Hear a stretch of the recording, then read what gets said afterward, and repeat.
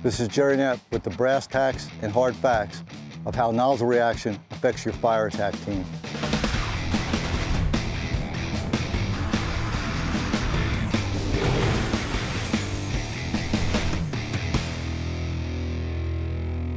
The backup position is a key position in the fire attack team.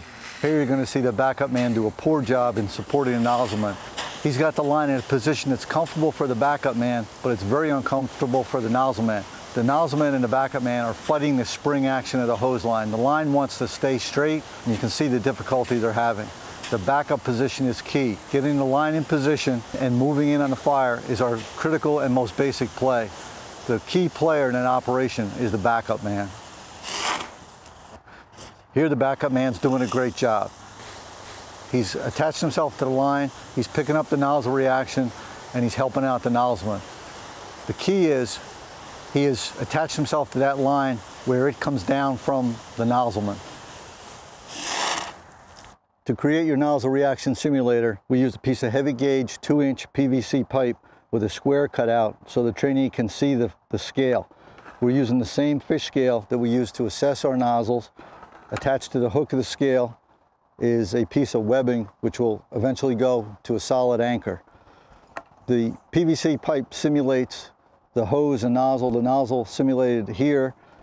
The trainee can then push against the scale to read the same nozzle reaction numbers that we got when we assessed the different nozzles. This allows the trainee to really feel how much it takes to counter that nozzle reaction. Here's our nozzle reaction device in action. The backup man, he's using the simulator and looking at the scale to determine how much he needs to push to counter the nozzle reaction for the particular nozzle on that line. If this is an 1 3/4 line flowing about 180 GPMs, there'd be around 69 pounds of nozzle reaction. As you can see, the backup man is only at about 30 pounds. This is typically what we see, that the firefighters don't realize how much nozzle reaction needs to be countered. Realistically, the nozzleman is picking up some of that, so the backup man doesn't have all of it. But to have that scale in front of you, to be able to see exactly how much nozzle reaction you need to counter, is invaluable as a training aid. When the firefighters were standing, it's relatively easy to pick up that nozzle reaction. You can lean forward with your body, but here in a more realistic fire attack position, it's a little more difficult.